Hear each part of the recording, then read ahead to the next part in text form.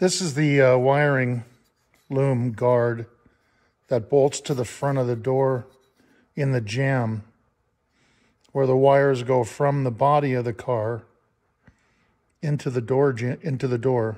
So this is in the jamb, bolted to the door, somewhat like that. Actually, probably like this. And if this were the right door. Anyway, this is foam I used, you know, from a box, carburetor or something. And I just trimmed it, glued it in there.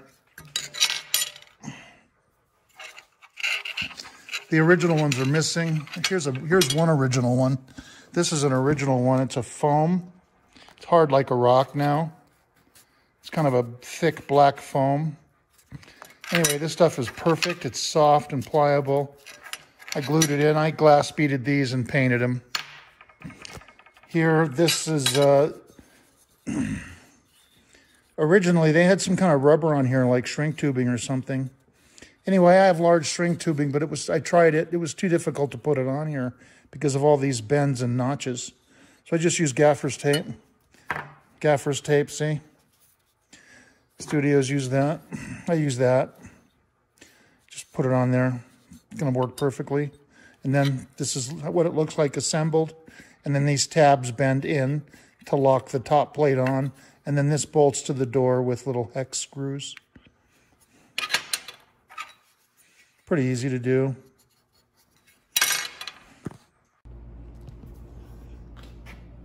Okay, I'm going to put these seals in.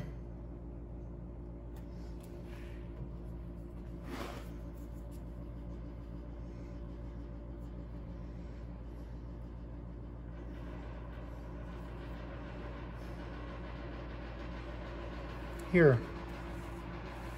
You know, they're supposed to block out bugs and stuff. When they did the body work, they filled these with Bondo. And I had to dig them out and drill the holes. That's typical. You know, they don't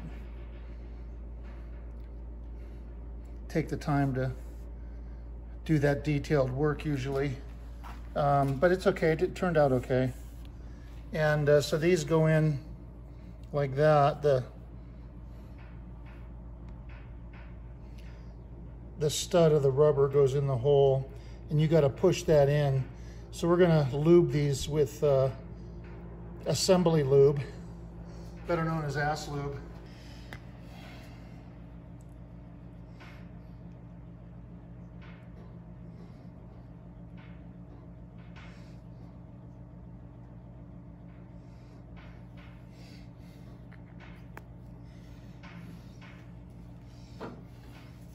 Take a punch, push it in, like that.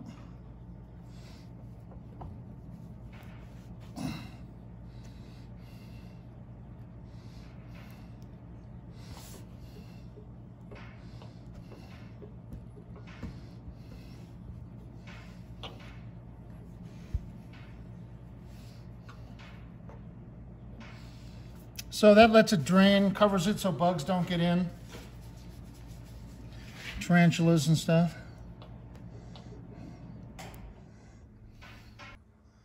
And then this one, now I made a mistake. I left the original on there and then they painted it. See, and this is the replacement, which is this from Carpenter. These little, they're the same size, but I left it on there, my fault. Now I can touch it up later. It's not the end of the world. And then got a couple more bumpers to put on. We're gonna put that on here.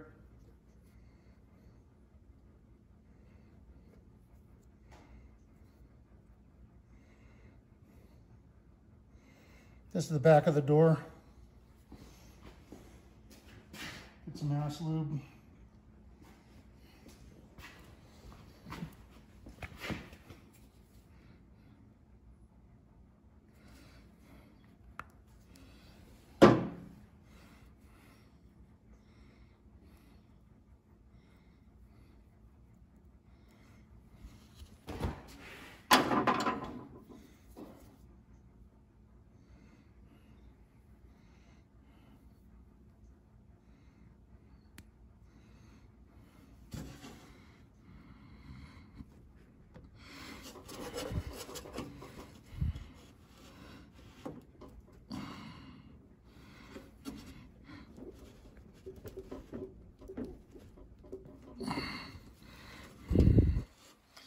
that's a toughie, man. That one doesn't want to go in. Oh, got that side in. Oh yeah, I can get it from the back. There we go. That's it. In. Okay. There it is, see? Sticking out through. That's good, right?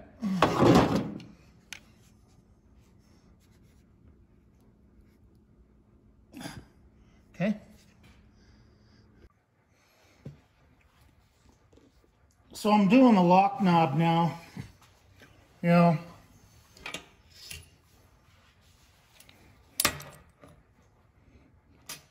the lock knob goes here. Pull up and down. Goes on the other side, you know, but still like that. So I'm working on the lock knobs. And I have these two. Now, I've already straightened this a little bit, and look at this kludge. This thing is bent to poo-poo, and I've already straightened it excessively. It was bent into a C.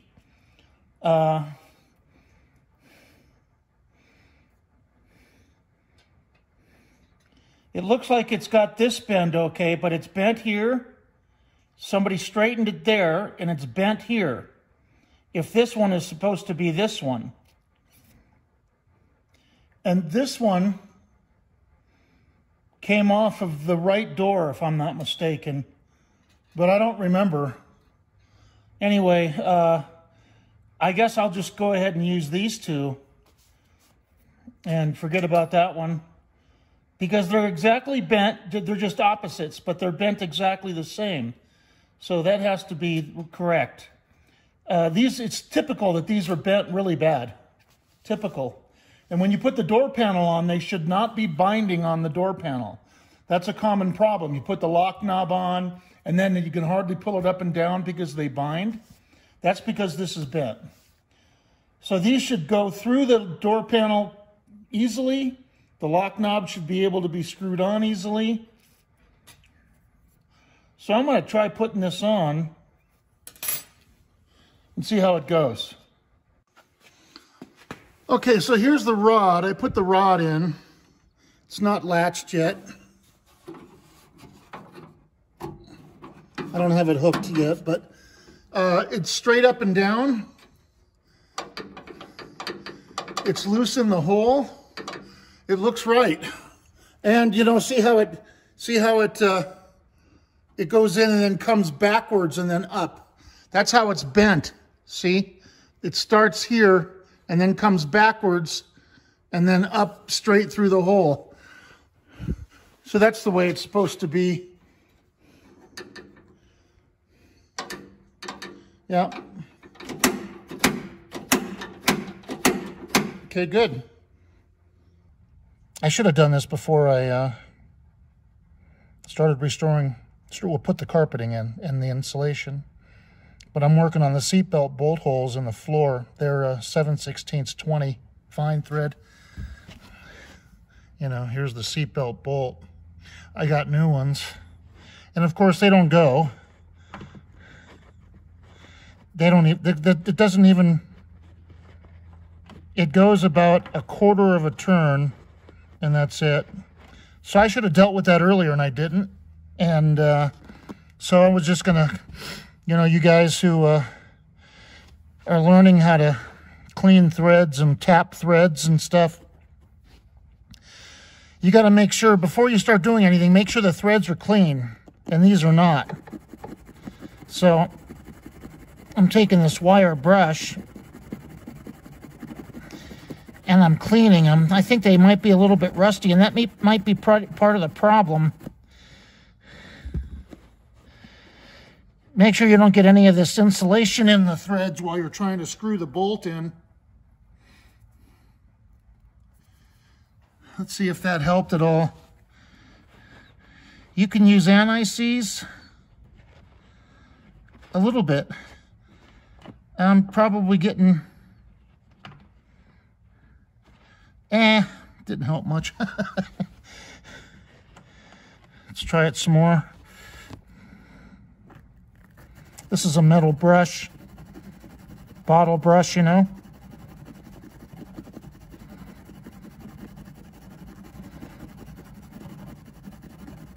Clean the threads. You know what's really important is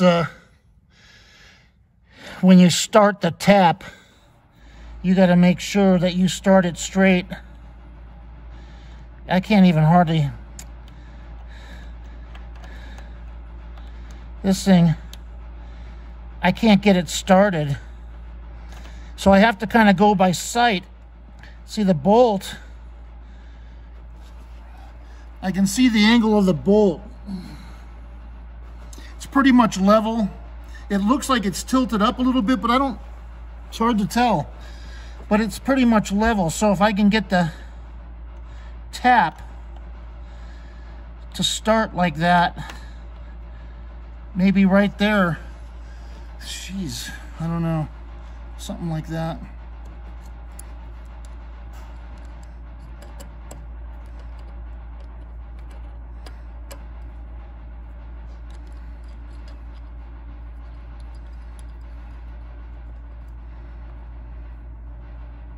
It's wiggling all over the place.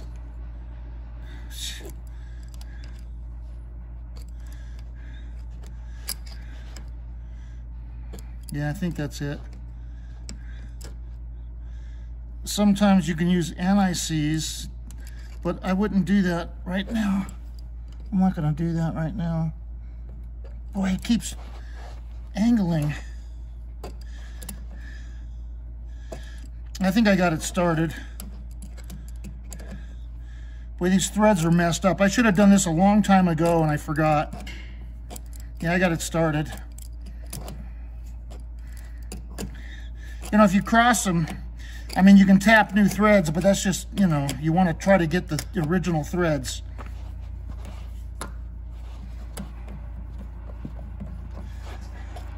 Yeah, that's better. 7/16 20 is the thread size for these fine thread.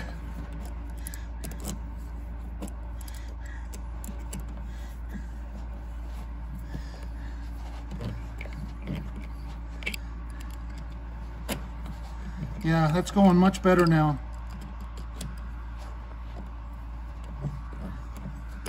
Yeah, okay. See, I can even do it by hand almost. Yeah, yeah, cleaned them up good. Then, see how rusty it is in there. That's what was wrong with it. Take this.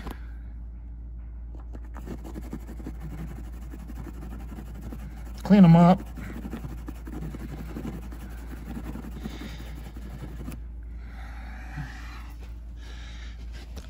Sorry. Oh yeah, look at that. Yeah, all the way, nice and clean. That's no big deal. Most of you guys know this crap anyway. Seatbelt, retaining bolt. You know, always think about what you're doing and stuff, you know, think it through before you know, that's some of the mistakes I've made in the past, is you jump into it without thinking it through. Then you make a mistake. It's a little bit, it's a tiny bit at an angle. Can you do? Yeah, it's just like 1 degree. Here's the original bolt, should only go up to here. See? Washer, I'm sorry, the original washer should only go up to there. So then the seat belt can swivel on the shoulder, see?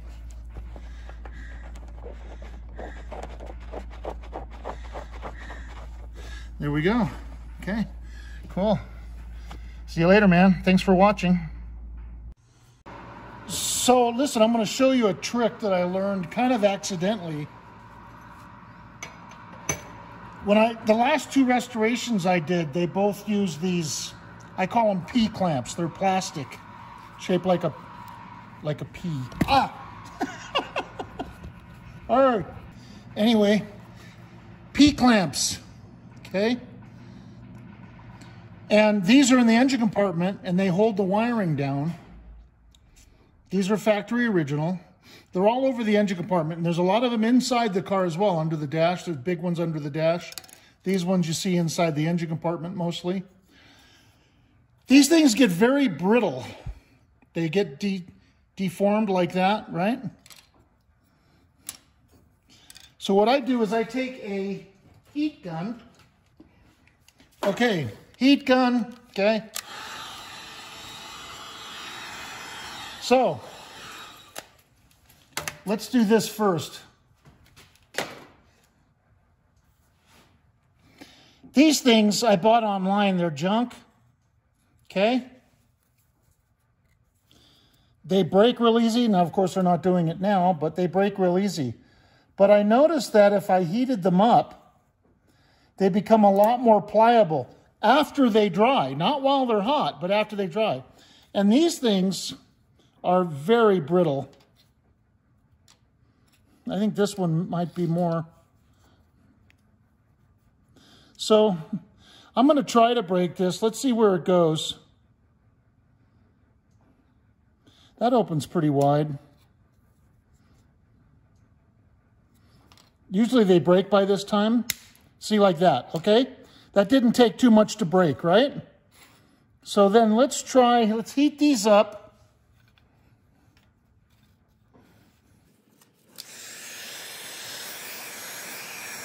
Sometimes they retain their shape when you heat them up. They'll go back to where they were, their original shape, sometimes, except where I'm showing you. Well, the bottom's starting to straighten out. Kinda.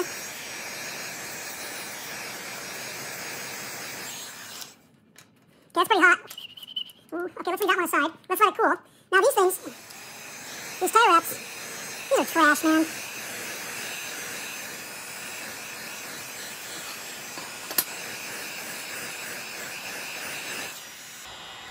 Pretty hot. For some reason, I don't know why, I don't know that much about thermodynamics and stuff like that, but when you heat these up, they become, and then they cool off, they're a lot more pliable.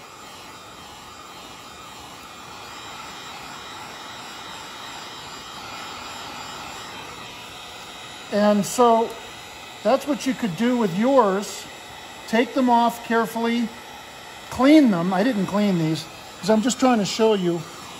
Clean them thoroughly, 409 water, steel wool, SOS pads, right? Clean them real nice and then heat them.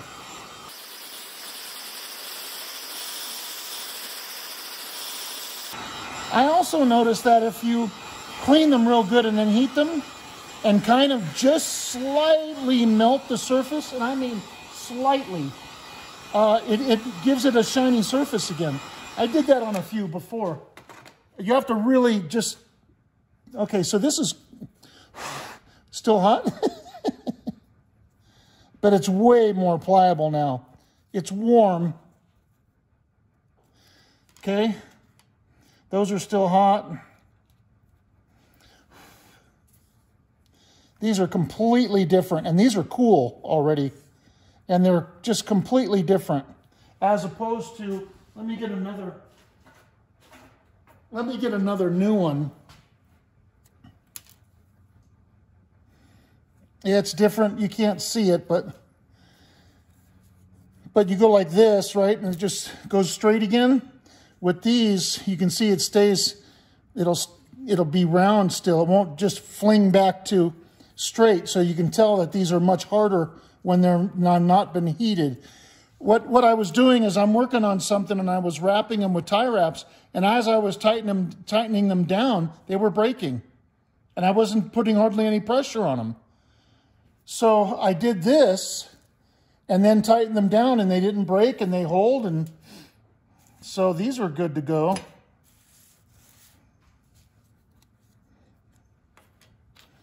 Okay. Much more pliable. Before, this one was really hard to open. This is completely cooled off, mostly. Let me see, let me try to break it. Let me see what happens. Look at how far I'm opening it. That's not going to break, okay? Okay, that worked really good.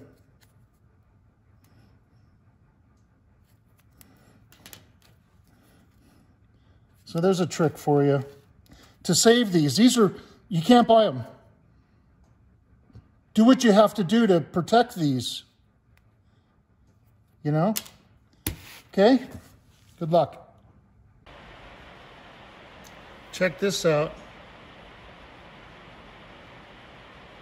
It's just standing up on its edge. Look at that.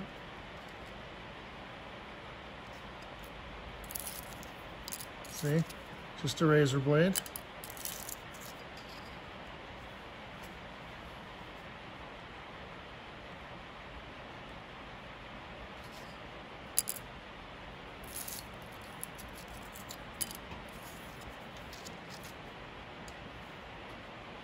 See, it's not touching anything.